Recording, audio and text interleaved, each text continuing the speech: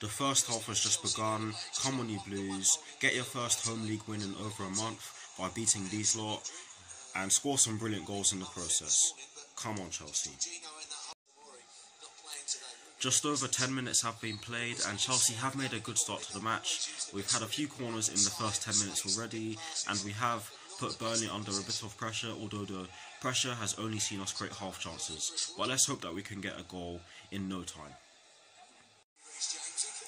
Reece James has won Chelsea another corner.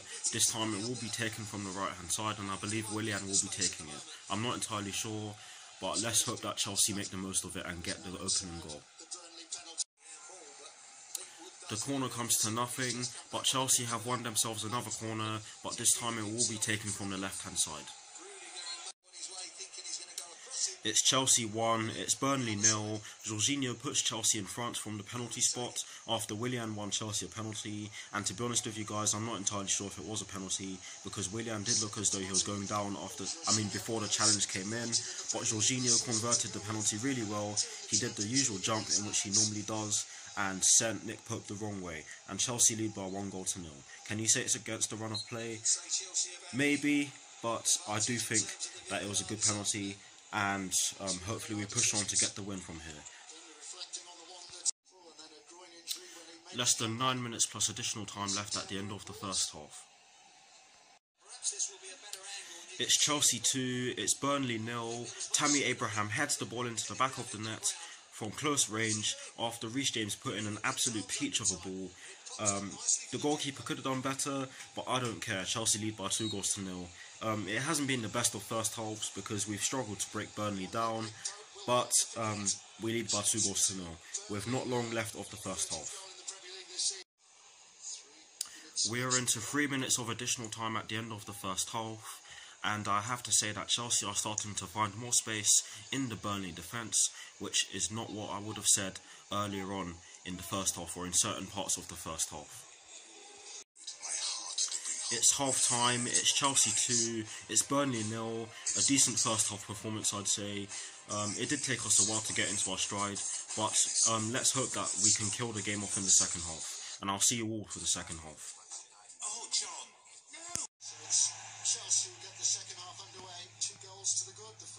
Chelsea get the second half underway. Come on you Blues, get some more games and get the win. Come on Chelsea. And Chelsea's fantastic start to the second half has been rewarded. Callum Hudson-Odoi has scored his first ever Premier League goal for the Blues. Good goal. Cesar Azpilicueta puts in an absolute peach of a ball from the left hand side. It looked as though it came off Tammy Abraham's head and it did go to VAR, but they adjudged it to be a goal, no offside. And Callum Hudson-Odoi, what did he do? He tapped the ball into the back of the net from close range, and with the way he's played today, I think he's deserved it. He's been one of our best players on the pitch today. But yes, Chelsea do lead by 3-0. Almost 63 minutes have been played, and in the second half so far, I have to say that we've been excellent. Defensively, we've been solid. Offensively, we actually got the first goal in the first few minutes of the second half, so I think that we've been excellent, and we look as though we're going to get more because we've been threatening their goal for large parts of the second half so far. Just over 71 minutes have been played, and Chelsea are in the ascendancy, and are putting Burnley under a lot of pressure.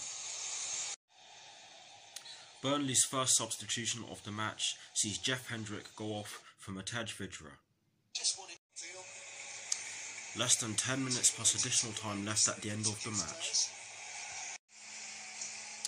Reece James has won Chelsea yet another corner down the right hand side. Hopefully we make the most of it. Come on. We are into 2 minutes of additional time at the end of the match. It's full time, the final score is Chelsea 3, Burnley 0, a thoroughly dominant performance from the Blues today and definitely a deserved win, and a much needed win might I say. It's especially fitting that Callum Hudson-Odoi scored the winner, so that he can silence his critics, but yes, this win should give us a lot of confidence. Let's be real, it could have been more, we could have scored more, and another bonus is that we kept a clean sheet, but anyways, I'll see you all for my review.